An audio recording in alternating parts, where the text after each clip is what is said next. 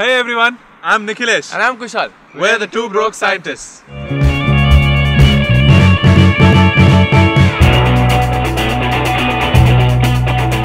On today's episode, we're gonna have a cycle race. The start line's all the way up there. I'll be riding a typical rented Dutch bike with pedal brakes and blue colored all-weather tires. And I, on the other hand, will be riding a typical old man's bike with a basket.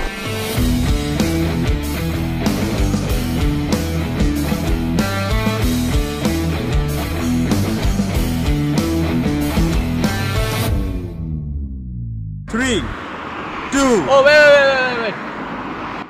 Why? You'll find out at the end of the race. Cheater.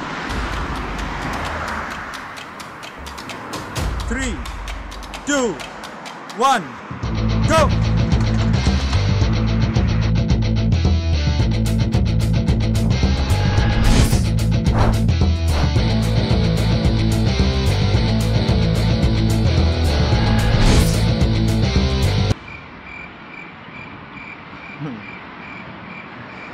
A few moments later. We are the champions. Okay, look. We both know that you won only because of drag. Yeah, I was smart enough to reduce my drag. Okay, let me tell you a story. In 1752, there was a scientist named Jean d'Alembert. He was faced with an interesting problem. He had proved that in theory, the drag force is zero on a body moving with constant velocity relative to the fluid. But he knew that couldn't be true.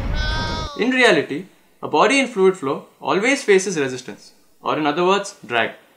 This was the famous d'Alembert's paradox. Drag is the component of force that opposes the motion of a body moving through a fluid. Doesn't that remind you of something?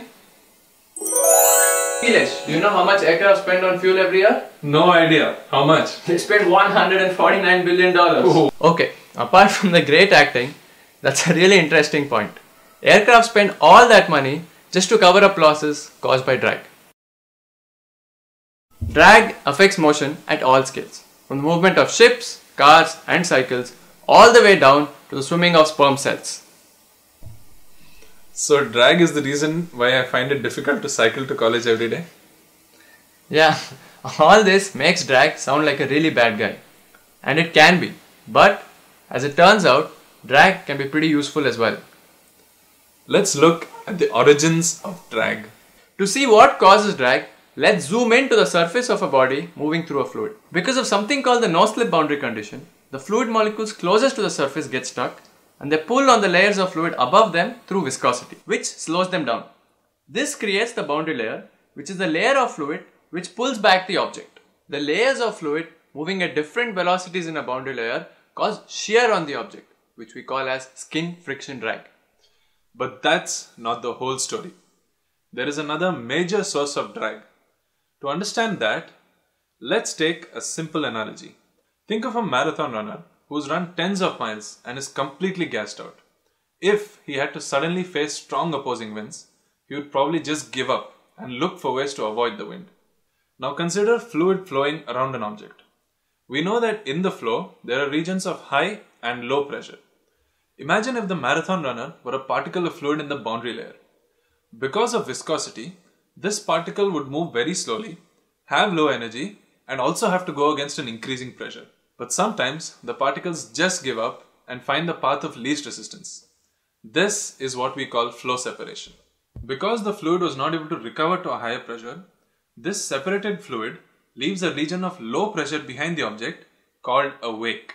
This difference in pressure between the front and the rear of the object gives rise to a large amount of drag that we call pressure drag. Pressure drag is something that we always try to avoid. This is exactly why we try and make objects as streamlined as possible. Objects that are not streamlined are called bluff bodies, and these objects have a large wake behind them. So we have skin friction drag and we have pressure drag. And from what we discussed, it looks like the shape is the most important factor that determines the drag on an object. Well, yes and no. Shape does play an important role, but the drag on an object depends on several other parameters. Can you guess what they are? I guess a truck has more drag than a car.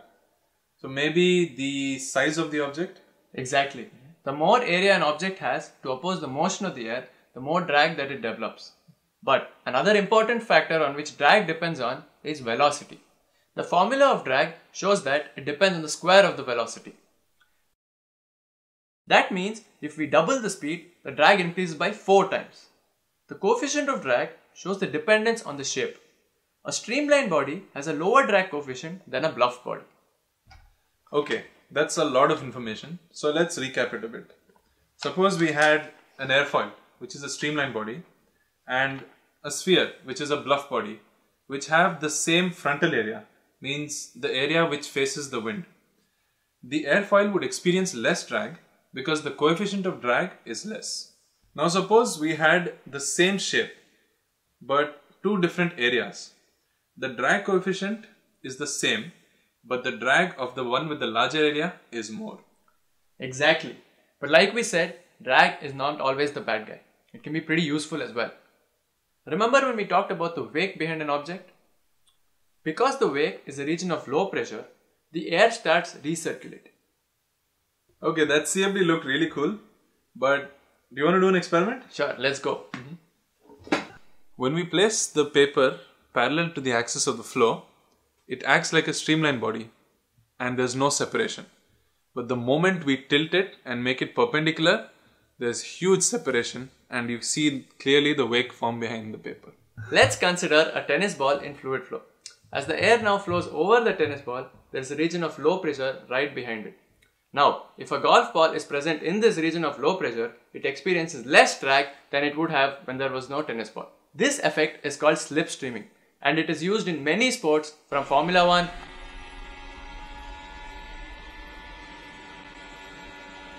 ice skating, and cycling. But just to be clear, slipstreaming helps the object behind the leader save some energy. But is there any case where the object itself benefits from drag? Yes. Have you heard of drag-driven turbines and sailing yachts? They use drag to produce electricity and for propulsion. That's really interesting. So drag can be pretty useful as well. Precisely. Now that you guys know how drag works, can you think of ways that we can use to reduce drag? If you do leave a comment in the comment section below. Thanks for watching the video again, guys. Hope you enjoyed it. And finally, don't forget to like, share and subscribe. Bye.